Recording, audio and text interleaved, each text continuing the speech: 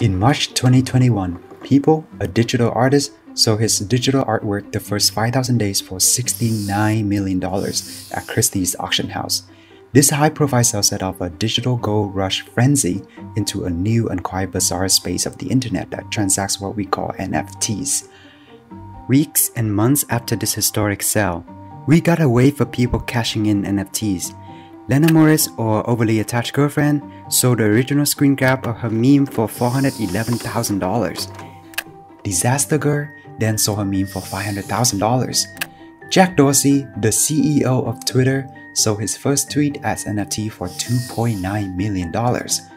In just recent months, you probably heard news of celebrities like Justin Bieber, Jimmy Fallon, Post Malone, Neymar, Kevin Hart, and many others all bought these digital NFTs images for an insane amount of money. Even more ridiculous, in January 2022, an Indonesian high school student, Gosali, uploaded 933 selfies of himself as NFTs and sold these selfies for an astonishing $1 million. To put in perspective, in 2020, the sale volume for NFTs was just $94.9 million. In 2021, this was $24.9 billion. So what the f is going on with NFTs?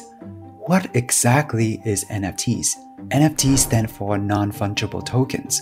Fungible means not unique, like a dollar bill. There are a billion different versions of the dollar bills that everyone owns. Non-fungible just means that it's unique, like the Mona Lisa or the Taj Mahal. There's only one unique original version of this. Non-fungible tokens, you can think of them as unique certified stamps of authenticity and originality for the digital assets. What problems does NFT solve? Before the internet, we spent a lot of time in the physical world. With the internet and the pandemic, now we live and work online almost every day in the digital world. The internet helps us reach a wide range of people globally, but the internet also has a weakness. There's no ownership and no values to any digital assets. For example, if you post photos, videos, and music online, anyone on the internet can download and use it for free without much consequences. And they don't have to get permission or credits from you. Worse, if you are using social media like Facebook, all your data about your activities, interests, thoughts, and secrets are recorded by these tech companies. Then they turn all your data and sell it to advertisement. They make billions of dollars every year, spread false information during the election and the pandemic. When shit hit the fan, they changed the name to deflect negative press, and now they are hyping a technological future that supposedly unlocks limitless freedom for all of us. NFT, at its core, is trying to provide the benefits of the physical world, authenticity and ownership of online digital assets. What does NFT use for? NFT can be used for digital art, gaming, music, physical art, sports, real estate, and collectibles. In terms of volumes, art, collectibles, and gaming are dominating the NFT market. So in this video, we will focus on NFT in digital art and gaming. In gaming, NFT can serve as digital certificates of achievement or ownership of items in the virtual world. This allows trading of items through an in-game marketplace or any forms of open market. Cross-platform transfer of games items and achievements is also possible. The integration of NFT technology with gaming has led to the creation of a new paradigm in gaming, play to earn or GameFi. Axie Infinity was a major standout star in the space. The game generated over $1.3 billion in revenue in 2021 and has over 2.8 million daily active users. Axie Infinity is a popular Pokemon-inspired, blockchain-based play-to-earn game where players collect virtual creatures in the form of NFTs called Axie Monsters. Axie Monsters can be collected, bred, and sold at a price that depends on their rareness. Their price can range between a few dollars to $100,000. You breed these Axies in team of 3, then you go and battle with other teams to earn Smuggler Potion. Within the game, there's Smuggler Potion token, which are the rewards for every quest you completed and every battle that you won in the game. With play-to-earn NFTs, now you can actually redeem Smuggler Potion for actual money. On the upside, we hear many positive stories of people in the Philippines who play Axie and took care of their families or make it their full-time jobs. On the downside, there's quite a lot of problems with the play-to-earn model. Compared to traditional gaming where it's all about fun leisure and entertainment, when you play a play-to-earn game, the incentives for the player are not the game itself. It's more about making money. Shock! People treat these games as full-time jobs, trying to extract as much money as possible from the game. As the game gets more popular, the barrier to entry to play the game becomes really expensive. To just start playing Axie now, you need to buy Axie monsters, and these monsters could easily cost you several $100s to start the game. The game can quickly become too exclusive that not everyone can play. To address this issue, Axie and others play-to-earn games start to develop a scholarship program for new players. How it works is the Axie players can give out scholarship to new players to play the game for them, and in return, they split the profits. But the new players actually don't own anything in the game. This scholarship scheme is just a classic form of outsourcing labor. Moving on into NFT digital arts, we have non-generative art, which are digital art pieces that were individually created by the artist. Think of people and the piece that we saw earlier, are arts from this digital artist for Ferocious. These arts take a long time to create. But there's also generative art, which are digital arts generated by computer program. Now let's go to OpenSea, the most popular online marketplace for NFTs. It's time to explore.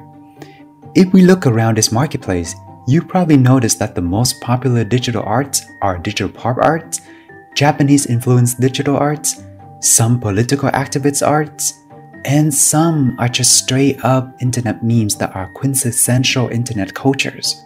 The most prominent NFT digital arts collection that everyone knows so far is Bored Ape Yacht Club.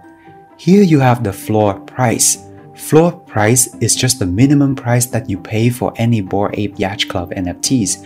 At the time of this recording, 1 Ether is worth $3,000. So 90 Ether means that at the minimum, you need to pay $270,000 to own one of these NFTs.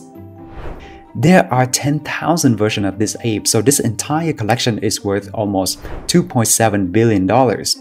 What's so special about these apes? These NFT arts are all uniquely computer generated. On the left of the platform, you can see different features of these apes. The team behind this collection just used computer program algorithms to mix and match different backgrounds and layers of photos for clothes, earrings, eyes, fur, hat, and mouth to create a unique ape. If you click on one, you can see the unique properties when you own one of these apes NFT compared to other apes in the collections. Why are these apes worth so much? Well, it's all about the lesson that we can learn from marketing and branding. Here's the watered-down version of how you can hype up your NFT collections. First, you and your team create Twitter accounts to keep your future fans engaged. Then you start a Discord channel when you and your team recruit, build, and entertain your community who express interest in your NFT collections and projects. Once you get people's attention, you need to attract them with a grand vision. A roadmap of the future where you think your NFT collection are going. Maybe these 2D artwork will turn into 3D, then your team will build a metaverse around these avatars. Maybe you are planning to build a whole game around these NFT characters. Eventually, you and your team may have partnership with big brands that will buy out your entire collection for billions of dollars, and everyone who owns your NFT in your community will be rich. Short version, follow me. I will make everyone rich by doing, well, something. Now, to be part of these conversations in these communities, you need to learn some new vocabularies. Good morning, good night, profile pic, gonna make it, loose translation, we will get rich, not gonna make it, loose translation, we'll get f***ed and broke. FUD, fear, uncertainty, doubt. Used in a sentence, don't spread FUD here. Diamond hands, someone who will not give up selling out the projects, fanatics. Paper hands, someone who's panicked too quickly, haters. Rug pull, the NFT project's founders are lying about their entire project. They already took the money and ran. Once you get your community spirit high and very engaged, let's lay out some perks and utility for everyone who purchased your NFT. Maybe an exclusive club membership, private parties, private events, gifts, bragging rights. You need to constantly keep your fans and community entertained and continue to execute your vision. You will need to give your NFT projects more values and legitimacy. If you can bring a whole bunch of celebrities to be on board, your NFT projects would look super legit. Now your NFT collection can even become a status symbol. As you guessed it, the success and maniacal valuation of Bored Ape paved the ways for copycats and scams. People started to produce apes in different variations. Sometimes they flip the image to the other side or just use a complete different animals.